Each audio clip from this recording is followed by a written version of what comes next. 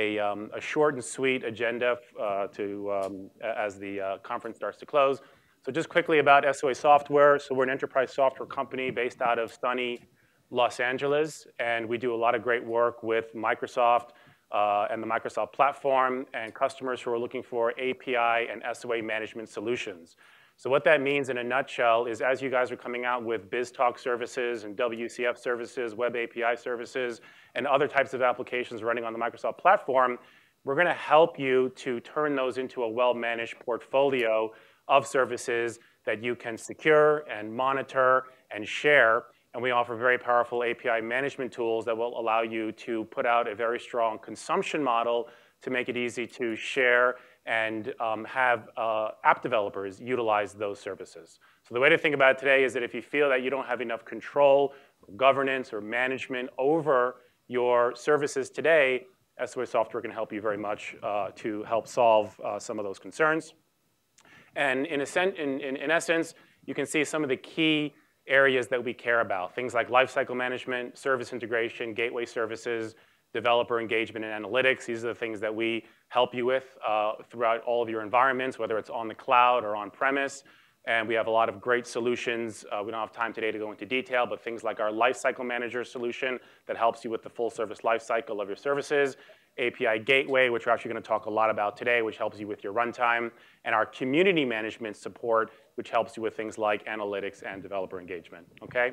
One last note about SOA Software before we dive into the bulk of the presentation is just some nice recognition we've been getting from leading analysts out there. So Gartner's given us some nice recognition in 2013 in their application services governance space.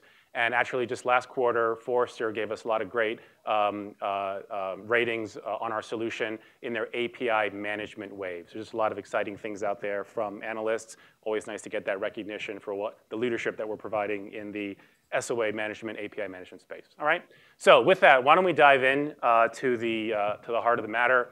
So in essence, we worked with a major US retail grocery chain. So as you can imagine, these guys own a large number of grocery stores in America. And you can imagine that at the end of the day, people like you and me, we're tired, we're hungry, we want to go to the supermarket, we want to get dinner. And the question is which supermarket do we go to? And in today's world, it's become very competitive, and customers don't just want a nice local supermarket. They want one that gives them a great digital experience. This customer is no different. They want to make sure that they can attract millions of consumers and customers to their stores, and they want to start doing that through new mobile solutions, okay? So that's essentially what the customer is all about. Their goal is to build a mobile platform that they can use to create these new customer relationship channels.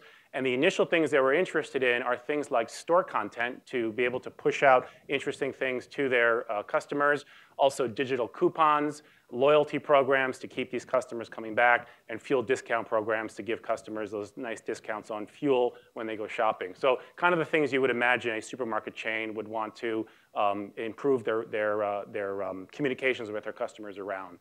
And from a business objective, you can kind of imagine what this is all about: increased store sales through increased loyalty, improve communication, and offer a lot of positive digital experiences, okay? So that's kind of what the customer was after. And their big question is what kind of technology providers and partners can they go to actually realize this solution, okay? So when it comes to the solution, we're talking about things like rich partner and on-premise and application integration. So integration was a very, very key part of this solution. From the mobile standpoint, things like JSON, REST, OAuth, and HTTP were very key. But then you had a lot of integration with heterogeneous technology, things like IBM technology, Microsoft, and also cloud and SaaS providers, okay? Also strong service management capabilities. That's where SOA Software comes into play. And a lot of this boils down to rapid, cost-effective time to value. They don't want to get bogged down in having to build out a lot of infrastructure. They want it available immediately. In terms of SOA Software and Microsoft, what were some of our benefits? Essentially all the things that the customer was looking for. Things like increased agility, cost effectiveness, strong product strategy and roadmap, heterogeneous technology support to support all kinds of platforms moving forward, and a lot of rich service management features. And we'll get into details in that in just a moment. But why don't we actually dive in and take a look at the architecture of this solution. So you can see here the main components. We're going to go into some detail on all of these. But essentially, you have the mobile experience at the top. These are your iPhones, your Androids, your Windows phones.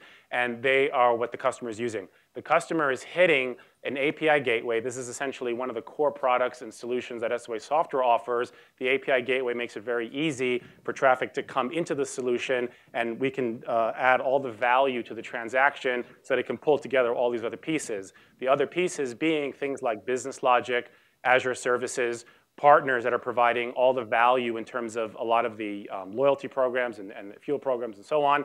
And of course, you can't forget about the on-premise data. So this customer has quite a bit of customer data on-prem, and you actually have to be able to support that as well. If you actually take a look at the data flow, you can kind of see how a particular transaction, like looking up a coupon or looking up some customer information, how that flows. You start at the top with the mobile experience. That goes to our gateway. Gateway goes out to partners and Azure services, and also down to business logic. And business logic also goes out to partners and Azure services and also integrates with on-prem. What I should point out here is that everything with the dark blue background is running on Microsoft Azure, okay? And we're going to get into more details about exactly what that is, but essentially the majority of this solution is actually a cloud-based solution. So it's a very exciting and innovative development, and it's helping to add the kind of value that we talked about earlier in terms of time to value and so on, okay? So with that at a very high level, why don't we dive in? What I want to do is I want to start on the bottom, talk about each component, and as we move up to the top, you can see how it all comes together for that mobile customer who just got off work, they're hungry, they want dinner, they want to figure out which supermarket they want to go to. So we start with on-prem, and with on-prem, it's actually IBM-based systems, IBM data stores, and we actually have SOA Software's API gateway running on-prem. I didn't show it in the architecture diagram, but the gateway is helping with things like security and routing and DMZ access to that IBM backend data. So essentially, anytime the cloud needs access to any of the enterprise data running on-premise, then we have all the right pieces in place in order to do that, okay? Moving up from there, if we get back to the cloud, the partners were hugely important here, right? So things like content management, loyalty program, fuel programs, cloud-based email services, and obviously, of course, digital coupons. These are all provided by third-party content providers, all running in the cloud, all SaaS-based solutions, and they all needed to be integrated with on the Azure cloud. You can kind of get an idea of what value these different partners played in the total solution. So it was definitely a big part of the solution. And the integration here was typically REST-based. So it was a fairly lightweight, simple integration with most of these providers, okay? Moving on from there, still in the cloud, we're talking about the Azure services, made a large use of Microsoft Azure. Everything from Azure VMs to Azure AD, table storage, worker roles. We used a lot of piece parts from Microsoft Azure. The VMs were hugely important for providing the horsepower for compute, but also things like worker roles where the business logic was running, and things like table storage to do things like security mediation and other important pieces there. So definitely the Microsoft Azure services played a huge role in adding all that functionality that was needed for the fast time to value, okay? Now, two last components here. In the business logic is running in Azure, and the business logic is running as Microsoft Azure worker roles, if you guys are familiar with that technology. So it's a .NET-based solution using NetTCP and Windows security. And this is actually a really interesting part of the solution because the business logic is all running in the cloud. Typically, you would think of business logic as running more on-premise than anything else, but this is all written from scratch and running in the cloud. It was actually a very innovative use of the cloud because the customer got all these traditional powerful technology like .NET and NetTCP, but they got the auto-provisioning and the auto-scaling in the cloud. So you really can't beat that. They were able to very quickly get all that business logic into the cloud and running very quickly. And the business logic was interacting with the partners in the SaaS cloud space, and also utilizing Azure services that we talked about earlier, okay? Last piece there is the API gateway. And the API gateway kind of pulls everything together, and it's a very important architectural aspect of the solution. API gateway is that inbound place that receives the initial message from the customer looking for that discount on getting dinner. And the API gateway is doing a lot of important things like orchestration, security, mediation, transformation, monitoring, metrics, a lot of that very important stuff, and it's fanning that all out to the rest of the infrastructure, whether it's to Azure or to business logic, partners, and if it goes to business logic, it's bound to the on-premise. So that gateway is playing a really, really critical role. The API gateway is also making sense and adding a management layer to all of this. So all of these partner services and Azure services and business logic can all be easily cataloged and understood. So you're not in the dark about what exists and where it's running, how it's doing, how much traffic is going there, and so on, okay? And then finally, of course, you have the mobile layer, REST, JSON, OAuth, hitting the API gateway in order to get those digital coupons, in order to do the fuel loyalty and so on, and that sort of completes the solution. So if you look at it in the big picture, it's actually a very nice, very comprehensive solution. Bulk of it's running in the cloud, making it very easy to get this solution implemented very quickly, but also make it a very, very rich solution where these partners are contributing huge amounts of value. Business Logic is doing huge amounts of valuable things. Azure is kind of that substrate that's providing a huge amount of services. And of course, customer still gets to do all of their on-prem work. Okay? So that kind of gives you an idea of the big picture of the solution. Very, very innovative architecture, very, very good architecture for what the customer is trying to achieve. Okay? All right, so now that you guys understand the architecture of the solution, let's talk a little bit about what are some of the key parts here. What did we learn from this? What kind of words of wisdom can we impart to you? So number one, the importance of clearly defining interfaces and schemas at all tiers. That includes data interfaces and service interfaces. So this is not one team. This is a distributed team, variety of different partners and development teams involved. And not everyone knows about everyone else. So without clear interfaces and schemas, you get lost. Either you are contributing an interface or you're consuming an interface. One way or another, you need order over that. And that's another nice thing that SOA software offers. It's the ability to document and make clear what the interfaces are across all these different pieces. The worker roles, the SaaS providers, the on-premise, a lot of data, a lot of interfaces. You need to keep that straight. You can't just assume that everyone knows what those are, okay? Ensure appropriate security over the entire life of the transaction. So in these days, you can't be too safe. There's too many data breaches.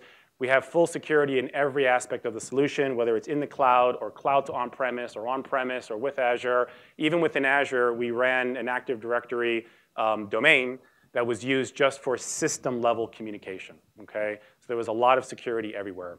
Next one, anticipate mediation at all tier entries and exits. This is kind of the key part of what integration is all about. You can't assume that the guy next to you that you're talking to is going to talk the same language as you talk. Even if you're assuming the technology is similar, maybe they're both Microsoft-based solutions, you still can't assume they're the same. You need the strength of mediation primitives everywhere to make sure that it's very easy to integrate to whoever you need to integrate with, okay?